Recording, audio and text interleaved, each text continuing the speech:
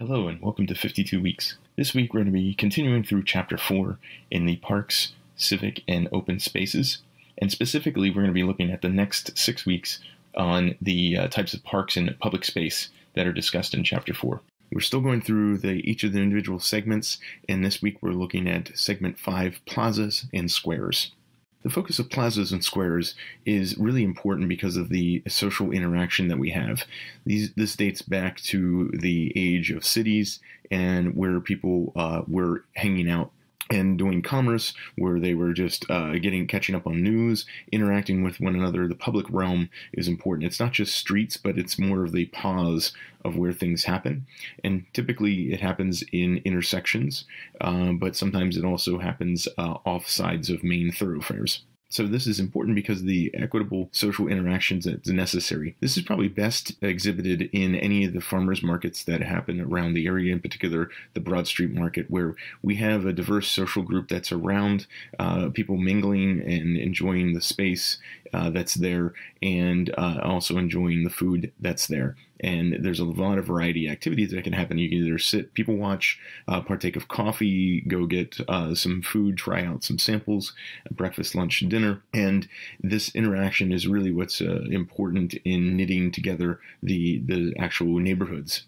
So right at the beginning of this portion of this chapter looks at 2nd Street. It says, for example, 2nd Street Restaurant Row struggles with a lack of space on busy, pleasant evenings. So we understand that everything's crowded. We have to deal with parked cars. The tables are on the sidewalks. The sidewalks are not, even though they're wide, they're not quite wide enough, and trying to have people move through space is difficult. And it makes it a very difficult space to enjoy. And on top of that is you have a one-way street that's going up through as a main drag through the north part of the city.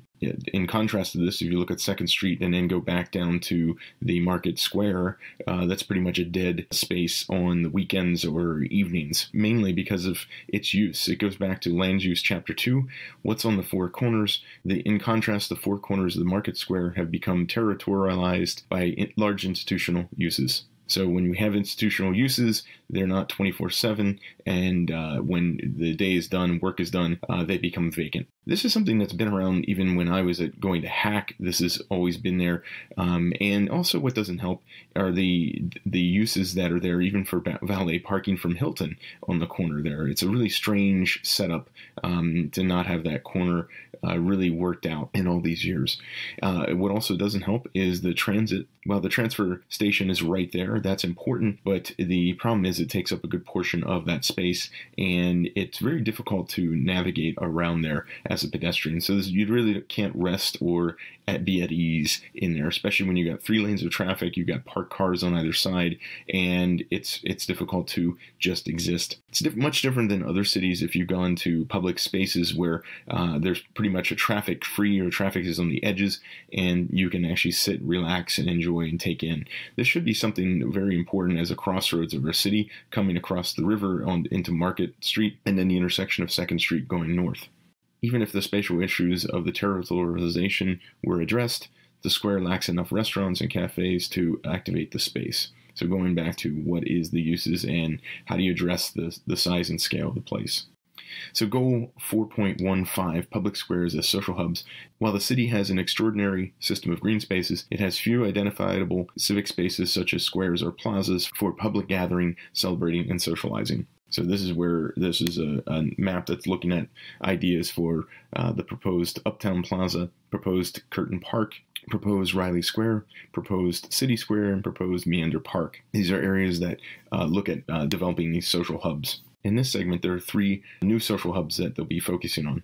I added a 4th, which is in here, is actually an existing space. So they're looking at the 3 new ones are City Square, which is at Market Street and Paxton Creek Greenway. The Meander Park is 18th Street, and Riley Square is connecting Midtown and Old Uptown. So those are new. The existing one that does need to be addressed is Market Square. And currently, I know the Harrisburg Young Professionals have been going through that process, started in 2016 to try to look at what to do with Market Square. It's a no-brainer. One of it is trying to deal with the institutional zones that are in there and the uses of the space, and then figuring out some of the spatial consideration of changing the character or actually addressing the street going through. So that's one thing that the chapter will be looking at, is some recommendations for how to address that square.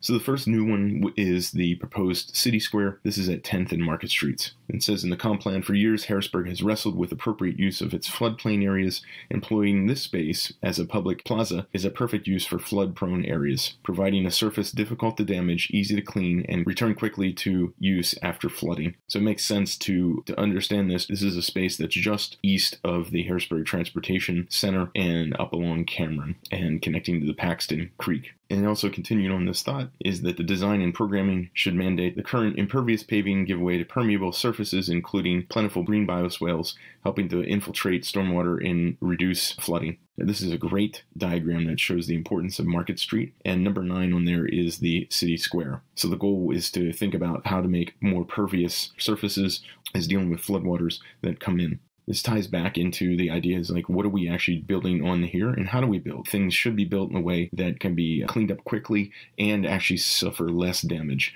And this means something that's on plinth or parking, less prone to damage, relating back to the Paxton Creek Greenway. The next one is Meander Square. This is objective 4.15.2, and this is repurpose the rail spur at Market Street and I-83. Again, reading out of the comp plan, this corridor of open space along the area's swale provides a multi-use opportunity for an open space connecting the former industrial buildings. So going the entire way from 83 up into Market Street and beyond, understanding visioning this with the Allison Hill community. This is probably the single most important thing to be considered. This can be a linear connector that ties in the neighborhoods between east and west of that area and becomes a play area that is much different than some of the play areas around our other parks and recreational areas. This also allows for some things that are more art related and innovation related. That's just something that people come here for, especially with the ethnic diversity that is here, the foods that are around here all through Allison Hill, and looking at it, that this now becomes a main destination. And the trick of this is, the caveat to put out here is that we don't want to make this be the next gentrified area, that this becomes the pushing and displacing everybody out of here. So this has to be done really well with the neighborhood organizations working together to allow that to happen. The neighborhood organizations have to work together to try to pull this together so that everybody has a seat at the table, and it's really discussed of like long-term strategic plans of what they want to see in their neighborhood. This should be tied directly into medical, health, all kinds of affordable housing and right-size housing. All the things that we're missing in Harrisburg should be here. All the things that we're saying that we need as far as affordable housing types and recreation for our kids. You know, those are the skate parks. These are the more ball courts, any handball, any basketball. Any water type of recreation should be here. This is the place that could be, and it makes the most sense because a lot of it is residential that's along here. We've got formal industrial buildings, so we've got some big spaces that could be inhabited, and this would be a great place for that to happen. What is also something to be remembering is that since it's a former industrial sites, there's a lot of hazardous materials that need to be considered. So there's things that need to be taken into consideration as far as land remediation in that process. Talking about Meander Square, again, repurpose this rail spur. Understand that the area occupies the key location for forming a cohesive core for the entire Allison Hill area. It's critical to program the area to serve the neighborhood as a whole. So again, neighborhood organizations, you want to focus on something, you go ahead and identify this right now. We've got to help change that mindset. It's not about extracting the wealth out of the neighborhood. It is actually reinvesting back into it. We need people to invest who have long-term focus, long-term strategic plans. As residents, we should not be looking at people to come in and just sit on land for 10 or 15 or 20, 30 years, as has been done in other parts of the city. These areas around Midtown, these areas areas around Uptown. This has happened. We know this. We need concerned citizens to be watchdogs on these things and actually put pressure on these long-term developers who do not have any long-term interest with the community. What's happened over the years is this long-term disinvestment, because of that very land speculation, has caused very deep fissures within our community, within our residents, and has affected our long-term health because of trauma to the neighborhoods as well as our educational facilities. So everybody who's trying to look at Harrisburg as the next big thing, please pause, please put this on pause and rethink and reconsider. Work with the neighborhoods, talk to the neighbors, get out and talk to the neighbors, find out who's not at the table, and make the effort. Do not assume, do not go in and look at this as undercover. We're going to just go and get this and get mine. If we have that mindset, that is going to be modeled again to the next generation. If we do not change that and have a continual cycle into the next decade. This is the biggest, most important thing that we can look at when we talk about triple bottom line. This is it. We got to think about people. We got to think about the place and let the economics take the back seat. If any time in conversations you start to see everything more about economic development, it should be a red flag. What's really at stake? Who is losing as far as the people, and what is happening to our place? So Meander Square is one of those places that could be a core for Allison Hill. It's probably a 15 to 25 year strategic plan that's right in there to really put all that together. Meander Square is also looking at this area is considered to be a food desert. It lacks adequate open space and play space, particularly for youth. So again, this is another place, when we look at what types of uses that are around here, that makes a lot of sense for play.